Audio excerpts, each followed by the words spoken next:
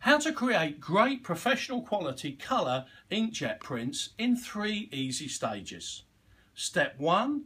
Use a photo quality pigment inkjet printer with good quality inks and papers. 2. Use a recent custom printer profile that you've had checked, which has been created specifically for your printer, your ink and your particular paper. And 3. Print out from great origination and don't ruin it with over adjustment in Photoshop, Lightroom, and don't allow your monitor to persuade you to over adjust or over sharpen. Let's explain step 1. Now, don't use a cheap home or office printer. Don't use older dye-based printers or a printer which is unable to deliver consistent ink flows. Your nozzle check printout should be perfect anytime. If it's not, get your printer serviced or service it yourself. We have great videos on our websites which will show you how. Use only a modern pigment inkjet printer which creates accurate colours which lift off early and graduate smoothly up to the colour of your paper, which should be a nice crisp clean white. Pigment inks tend to deliver more accurate neutrals even in varying lighting conditions. Don't use compatible inks or cheap high street refill inks. Use either OEM brand inks or a reputable professional photographic ink. Don't use low quality papers which often won't allow you to achieve a good rich black, which is essential if you want to produce punchy, vibrant colour prints. Insist on professional photographic inkjet papers with a clean, pure white as a base colour, which have the correct coating, which allows your inks to graduate smoothly through the entire density range in each colour channel. Compatibles and cheap high street refill inks tend to produce abrupt high contrast prints which often lack a smooth response curve, so my advice is to stay clear. Now, step 2. Get your printer accurately custom profiled for your specific printer, ink and paper combination and check it regularly. I would advise at least once a month against an accurate calibrated print. So this is the print that you'd print out for your test target. You'd submit that to your supplier and they would send you back a custom profile, and then you print out a standard image, and this is a print of our particular standard image that we can criticize.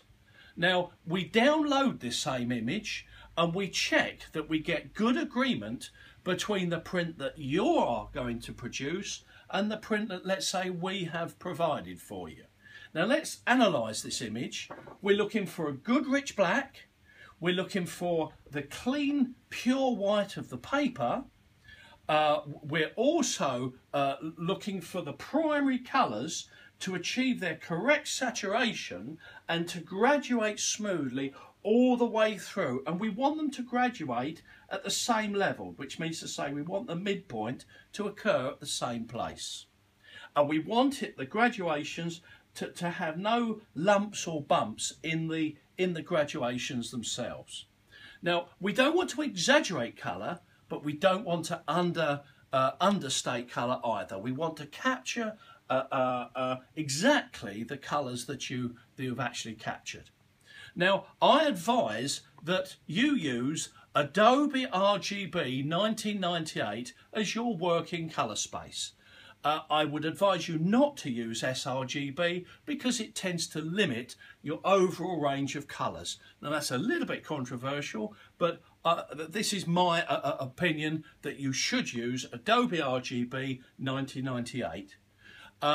Now, once you're completely confident that your printer is accurate for colour and density, you can then adjust your monitor manually to agree to your print when viewed in correct daylight conditions, which in this case I would advise would be 5,000 degrees Kelvin.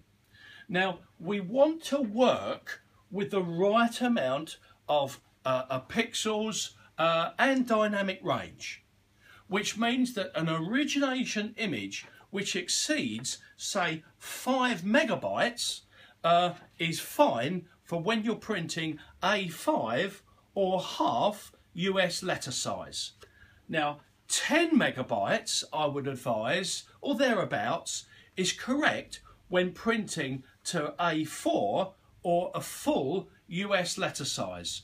And make sure that your levels show a good spread of density tones appropriate to your image.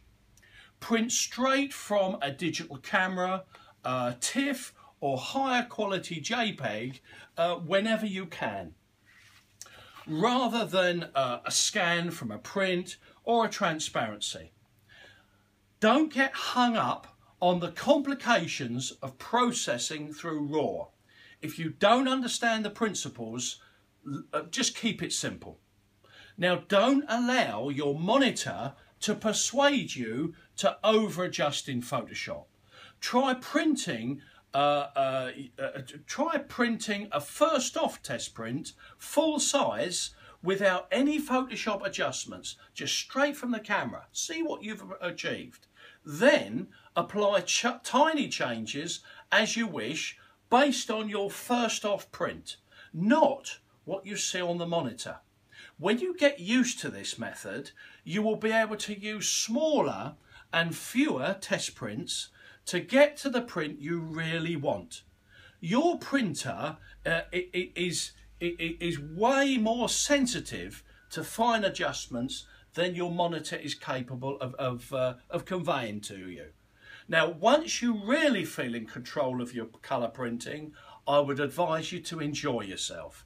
Now, if you've enjoyed this presentation, pass this on to your colleagues and your photo friends. Thanks for looking.